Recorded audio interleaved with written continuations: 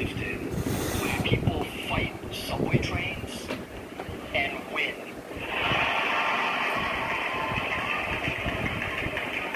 Like any other city on the planet, when the train doors start to close, that means that train is departed.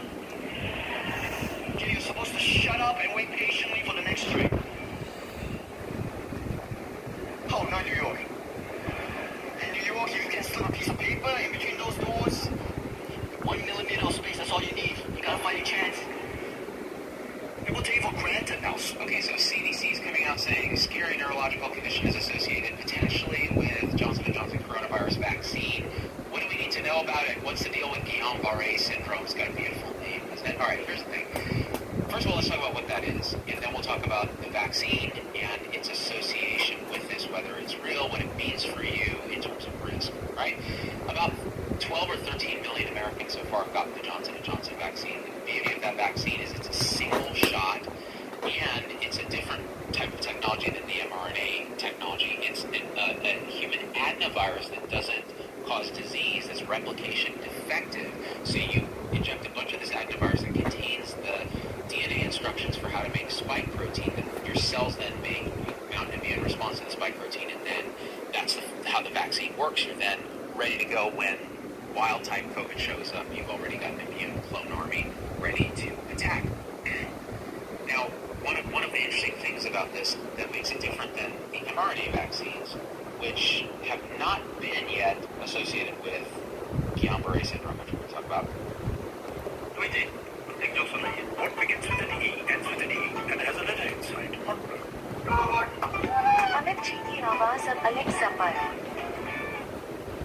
Is that it uses an actual virus.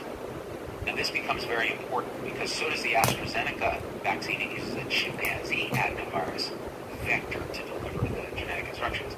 The mRNA vaccines don't. They just use the mRNA wrapped in a lipid nanoparticle. So they're different in that way, and this becomes important. Why? Well, Guillain-Barré syndrome, it's actually not one thing. It's a series of different subsyndromes that are kind of lumped together. They each have slightly different mechanisms. But it kind of works like this. It's an autoimmune condition where your own immune system attacks your peripheral nerves. So not your brain and stuff directly, but the nerves that come off the spinal cord and brain, the peripheral nervous system, PNS. These nerves consist of axons, which are the long fibers that are wrapped or encased in myelin, which is a kind of like the plastic coating on a wire. It's an insulation that allows signals along that axon, electrical signals, impulses to travel faster. So all that being said, Rolling up to closing train doors in New York, just uppercutting them.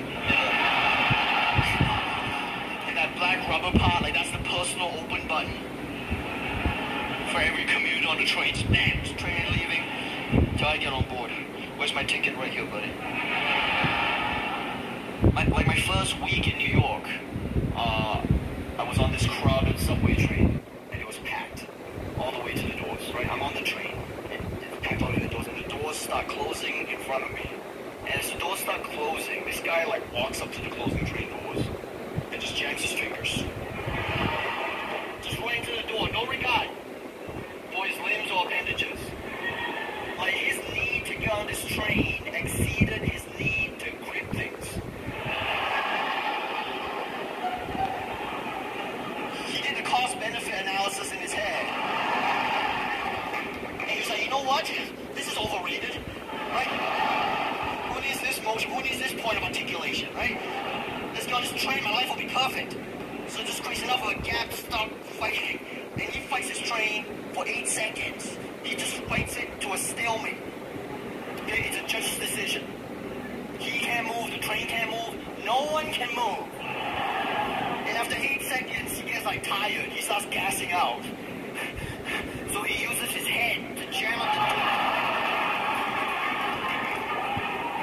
Like a doorstop. As he readjusts his grip, right? He starts chalking up his hands around too. And I'm standing there just facing the top of his oily scalp. Just thinking, yo man, just let it go. Right? I'm new in town, I'm not sure